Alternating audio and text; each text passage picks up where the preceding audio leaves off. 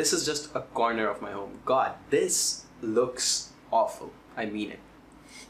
But it is quarantine time and it's just a corner of my home that I can make a video in. My laptop is right here. I know you guys don't even see if there's a table over here or if it's just a suitcase or what is it? Like literally, there's nothing we can do about it for now. I'm hoping you can bear with me for the next few days, and once that is done, I'll be back in my office. Things will get back to normal. Things will start getting back together, hopefully.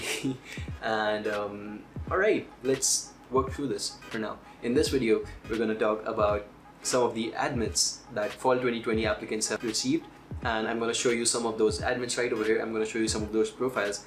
I know this is not the optimal time. You're probably thinking, should you even go in or should you not go in? Everyone's asking that question, and I've already made some videos on that. If you're someone who has doubts about that, I'm gonna leave the link in the description, and it'll also be at the end of this video, so you can watch it with your own time. Alright, so you can basically put in the time, but I'm sure one thing, it'll give you practical advice. Secondly, the other thing that's again even more important is that it'll clarify things for you.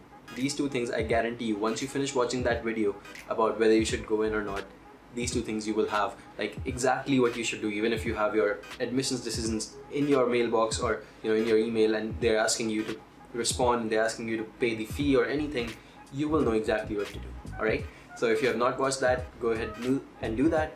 In this video, we're going to talk about the decisions that fall 2020 applicants have got. Some of these people worked with me, most of these worked with me, and I think that's a great thing because now I can verify these and I can tell you that yeah, these are 100% correct. Alright, so if that's something that you're interested in, continue watching and I will see you in the video.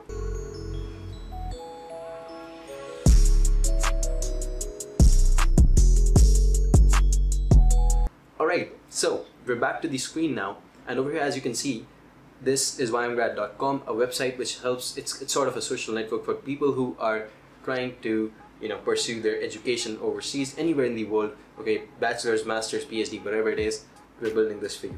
Okay, what you want to do is go into this website. Alright, go into the decisions page. If you are signed up, you get some exclusive perks. Alright, but as you can see, you have decisions over here, all the admits, all the rejects, all the things that people have posted already. These might be your seniors, these might be people who are going right now with you, or next term, whenever they're going with you, right? So this is important. You've got to keep track of these things, and you don't have to research for these things anywhere. They're already available, made available to you. Okay, so we're just going to take a look at some profiles and some of the admits and rejects, which I believe are absolutely phenomenal. First one over here, I think, is from Beneath. I've worked with him personally, great guy, and I know that he's pursuing cybersecurity, did his bachelor's in cybersecurity, and he's still going for cybersecurity. It's an engineering program. He does not have a great CGPA, but at the same time, he does not have any backlogs also. He does have some work experience, which is also relevant to the field. Okay, so that's a good thing, right? And the scores over here, you can see his GI scores are pretty good. They're not really bad. Okay, he has, I think, a 309 over here, right? And that makes a whole lot of difference. Anything above 310 is probably even better. Okay, his TOEFL score is pretty good. Everything is above 24. It's a good, basically, better than average profile. He does not have top-notch scores for the Ivy Leagues, so they are out. But at the same time, he does have some pretty good, scores. And his bachelor's university is not mentioned over here apparently. So we're gonna move on to the decisions. Okay, these are his decisions. So all of his admits, his applied, his reject universities. Applied means he hasn't gotten a decision yet. The other universities that he has applied to, if he's gotten a reject, everything is mentioned over here. His major that he applied for is also mentioned over here. Now you can see that he got admits from Northeastern University, University of Colorado Boulder, University of North Carolina, Charlotte, UNCC basically. And I think if he's looking for something that gives him more work experience, he should go for Northeastern. You can actually click on this university and see a lot of details about this university, by the way, like the rank and the total students and the enrollment, the male female percentage. If you're logged in, you can also see the average applicants admitted scores, all of these, the finances, the expenses he will be paying at this university. And yeah, so basically going back to his profile once, if I had to pick one over here, I would say if he wants a better rank, then he should go for University of Colorado Boulder, hands down. If he wants the co-op program, if you guys don't know what the co-op program is at Northeastern, I can't really explain it in this video, but it's like 6 months you study and then 6 months you get to work in the industry on some project, okay? So it just alternates like that. Anyway, if he wants that, that would be Northeastern, and Northeastern is also in a better area, I would suggest, than University of Colorado Boulder, but both of these, you cannot go wrong with these, right? So let's go back to the admits. Let's take a look at some other profiles. One profile that I want to show you is, that's again super good over here, is Anagha. She's also a great performer, like everything, top-notch scores in this case, 9.1 GPA. Her bachelor's university is VTU, but there was a real cool twist in this one, and that was that her bachelor's was in biomedical engineering. I mean, how cool is that? And now she's going for data science. Isn't that like one of the most amazing things? Like, people from very diverse backgrounds come into these fields, and that just makes the program so diverse, because tomorrow, if she wants, she can actually use these two skills, and that just makes her a completely unique person in the industry. So, if she's going for a job in the data science field, which might be in a biomedical company, maybe, sort of like something like that, she gets an automatic edge. So if that's something that you're worried about, a lot of people are worried about this. I think they worry, like, why do I have this profile that my background is completely different, and now I'm doing something completely different when I apply for something like that? It's not a bad thing. If you know how to use that in your applications, it's going to make things so much better for you. And tomorrow she can even start her own company, who knows, right? So, by the way, let's take a look at her scores over here. Her scores are let's say 310 on the GRE, and the TOEFL is pretty good actually. I think everything is over 27. So, GRE score is not completely, crazy good, but it's still a pretty good score. And her TOEFL scores are phenomenal, of course. The decisions, as you can see, and these are the phenomenal parts. I know I worked with her personally. I handled her complete application, like the complete thing. And of course, she worked on the applications with us. But look at that. That's something that you actually want to look at. If you shortlist the universities correctly, like, this is the sort of results you can have. 6 admits out of the total 7 universities that she's applied to, and these are all top-notch universities. USC, Purdue, Warwick, University College London, Indiana University, Bloomington, Northeastern, all of these are top universities, and I think she knows better than anyone what she has to do with them, where she wants to go with them. I'm in no position to say anything about it, but hey, if you just need one piece of advice, I would say go for a 2-year program instead of a 1-year one. If you're going for a 1-year program, it's probably not worth it, especially during this time, like the whole COVID-19 time. You need to give some time to the industry to revive. So anyway, I don't really need to impose any advice over here. I think she's done great for herself, and these are the sorts of results that we strive to bring, like in all of our applications. That's the best example of it. Alright, so let's move on to some other I just clicked back a lot. Let's take a look at some other ones. Now, I want to pick the people that I have worked with personally, because then I can, verify that, yeah, these admits are perfectly correct. They're not wrong. We actually had one admit from this person who had just a 280 score. I actually posted that on my Instagram, on my YouTube story. Like, he got a 280 score and he had an admit from a pretty good university.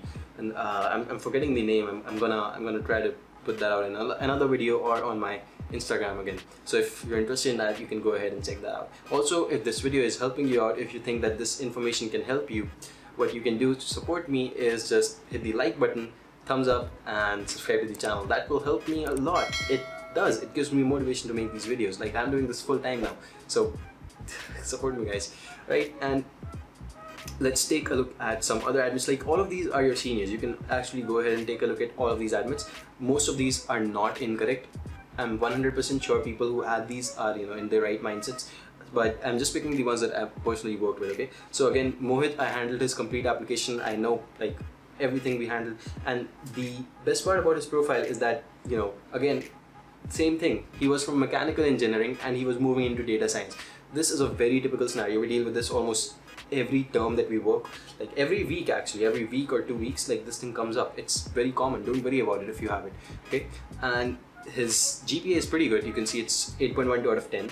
He has 4 backlogs though. That's not a good thing, of course, right? So you might think, hey, that just makes his profile so much weaker and he might not get great admits. Take a look, right? Work experience, 30 months. 30 months is a pretty good amount of time. And by the way, for those of you who do not know, that one thing that the website does not tell you is that his work experience is very, very relevant to his profile. So yeah, that does add to his achievements over there, right? His scores, you can see the GRE is not out of this world good. 306 GRE, 3.5 AWA, it's fine. It's not really an exceptional GRE score, and his TOEFL scores are pretty good. Everything is above 25, so that's pretty good, right? Now let's take a look at his decisions, okay? And he's told me about a couple more that he's not added over here yet, but take a look at these. UT Dallas, University of Connecticut, then there's Drexel University, University of Massachusetts Amherst, and recently he told me about he's waitlisted on UMCP, so that's one that we're still waiting on. He's not added it over here because the decision is probably not out yet, but we're waiting on UMCP and one more university that we're waiting on, like two universities were on the wait list. But apart from that, you can see that these are all pretty good universities for his profile, especially University of Massachusetts Amherst. Like, this is one of the top universities if you want to actually study both business and engineering, and just being able to get into that with 4 backlogs and a completely different bachelor's background, it happens. That's what I'm saying. It can happen with you, it can happen with anyone, trust me, okay? So these are just some of the profiles that I wanted to show you. Of course I can keep going. I can show you a lot more profiles over here. Like, you can see there's so many pages on this page in error. Like, all of these things, like, these are your seniors. You should thank them for it because they have actually updated this data. Of course, we're creating some groups over here which will help connect people who have gotten admits from the same university. So if you haven't already added your admits, you should do that so that you can automatically get added to that group chat, okay? It'll just basically help you connect with each other and network and understand where people are going with the idea, especially in times like this. Like right now, recession and everything, you gotta know where you're going with this, right? You gotta know how you're gonna be moving forward, right? So again, all of these profiles, I think a lot of these people I recognize because I've worked with them, but I don't want to make this video extremely long. It's already 12 minutes long, so hopefully this video gives you a lot more perspective. You understand what you want to do with your admits. If you're looking for a particular university, just go on over here and search for the university name. You will have admits from that particular, like Northeastern. If you want Northeastern University, just select that and search for it. You'll get all the admits and applications and everything for Northeastern University. It's just that simple, alright? Keep doing this. I typed Northwestern by mistake. I was wondering why there's so few results. Let me just say Northeastern and search for it. So you'll get a lot more, pretty sure. Yeah, so these are the sort of things that you want to check out so that you kind of can make sure that you are well equipped, and you gotta do your research. You gotta understand, because there's examples on this website that will show you the people who have not done their shortlisting right, and they've got a lot of rejects, a lot of them. I can show you examples, but I did not want to do that in this video. It's all about the good things. But again, these are the sort of results that we can bring for you, and these are the sort of results that you can bring for you if you put in the research, if you have the time, of course. Okay? Hope this video helps you out. If you have any questions whatsoever, anything literally about anything mentioned in this video, you can do is comment down below. I will personally make sure I answer every single one of you. And as always, if you have any personal questions, anything that you want to reach out to me, you can do that over my Instagram. Anything else, just the setup, I know it's bad. We're gonna get over this soon, hopefully soon. And the whole coronavirus situation as well. Hopefully you guys are keeping safe. If you've made it to the end of this video, you guys are the absolute best. Just give me a thumbs up and that will really help. I'll see you in the next one.